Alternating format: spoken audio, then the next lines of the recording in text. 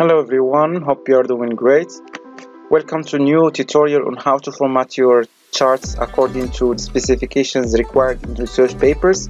So I'm going to use here Excel 2016 and I'm going to show you how to do that. So we have this table that contains some demographic variables, especially gender. Here we have male and female, and we have frequency of each one. So I'm going to go to insert.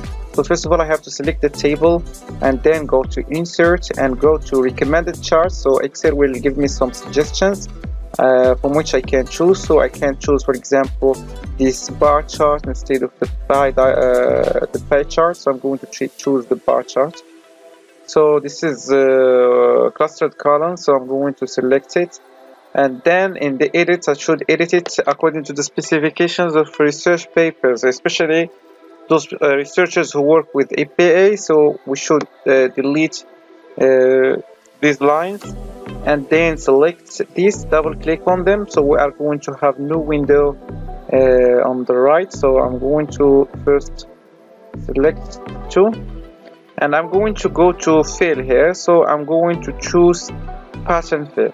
So in the pattern fill, I'm going to choose one of these patterns here. So I can choose this one, and I can even change the color of the pattern fill. So for example, solid fill, change the color.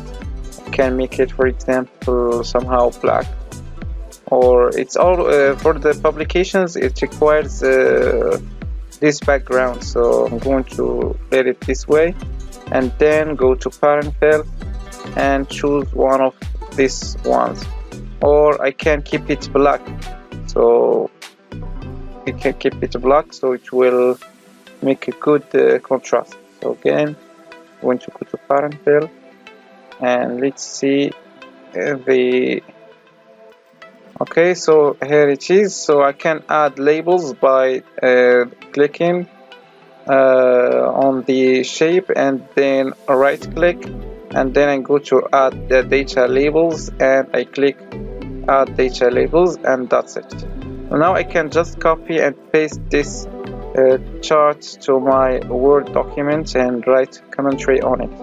So if you have questions, do not hesitate to post them below, or contact me via my email address or WhatsApp, and see you in another tutorial.